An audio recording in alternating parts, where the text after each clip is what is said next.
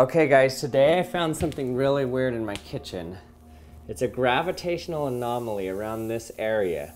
I was hoping you guys could help me figure it out. So in Santa Cruz, California, there's a special spot called the Santa Cruz Mystery Spot. And it's something that's known as a gravity hill. There's not just one gravity hill. Even where I grew up, there was a place in a little canyon known as Gravity Hill, and there's multiple places all around the world where people seem to find gravitational anomalies where balls seem to roll uphill or things don't quite fall over like they're supposed to. And I think I've discovered one in my house here. So a lot of people contribute these weird phenomenon of balls rolling uphill at these gravity hills to a supernatural phenomenon, or maybe a gravitational anomaly or a magnetic anomaly in the earth. But scientists actually attribute these gravity hills to nothing more than an optical illusion. But an optical illusion is not what you're about to see here. It's something entirely different. And I want you to try to figure out what's going on here. So let me show you what's going on here. In order to show you, I need two books. I'm going to use my very first physics book and my favorite physicist, or one of my favorite physicists, Richard Feynman's book. Okay, so let me show you what I mean. So I'm just going to create a slight slant here. So the two books are stacked up here. It's in my kitchen, so you can see this is not an optical illusion. Obviously my floor is level, my baseboards are level. So I'll set this board on it. You can see it's obviously at a slant here. But then watch what happens when I try to roll this disc down it. So I'll set it here. I'm going to let it go very gently so you don't think I'm pushing it. And it goes up. So look at this again. It's clearly slanted. It's not going downhill, but I place it here, anywhere on it, and it goes up. Okay, look at this again. Just set it here on a clear slant. It just goes up.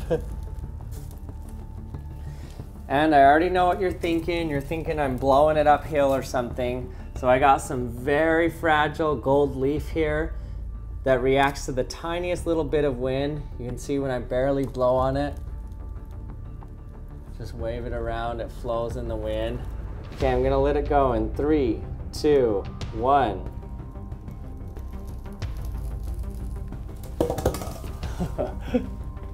So has anyone figured out what might be going on here? On these places around the world, these gravity hills that people find where things seem to roll uphill, they've looked for gravitational anomalies and magnetic anomalies, and they haven't found any strong enough to make something roll uphill. Because around the globe, depending on what mountain ranges are nearby or the density of the Earth, the strength of the gravity on Earth can change slightly.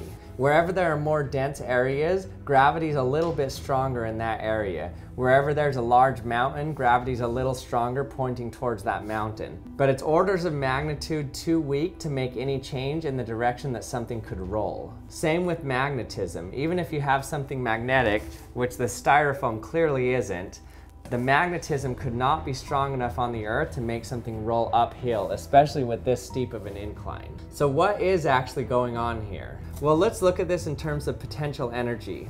In order for something to go uphill, it's essentially as though it's being lifted up in the air. And in order to lift something up in the air, you have to input energy. You have to input energy that gets turned into potential energy. So for a pure styrofoam disc, the center of mass, meaning the location of the average mass, is right in the center of it. And when it starts at the bottom of the hill, the center of mass is here. But then in this situation, when I let it go, and it goes uphill, now the center of mass is here. So the center of mass of this whole styrofoam disc has now gone up. So there's been an input in energy, or has there?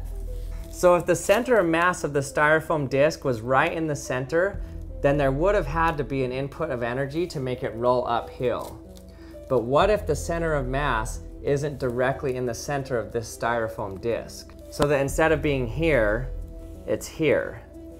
Then if I let it go and it rolls uphill and stops here, then you can see that the center of mass is now actually lower than before.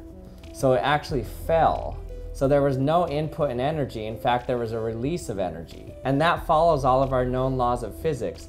So there's not actually anything weird going on here at all, as long as the center of mass of this styrofoam disc isn't right in the center. And in fact, it's not. I have two steel balls pushed into the styrofoam right here, so that the center of mass is now located almost right here. So that when I release it, it falls down, but rolls uphill. So there you go, I think we solved the mystery of the gravitational anomaly in my floor.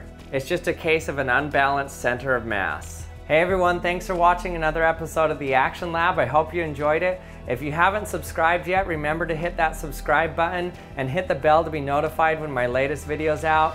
And leave me any comments or questions you have in the comment section and I'll try to get to them. And if you haven't headed over to theactionlab.com, head over there right now and check out my subscription box where you can do experiments similar to the ones that you see me do on my channel. And thanks for watching, and I'll see you next time.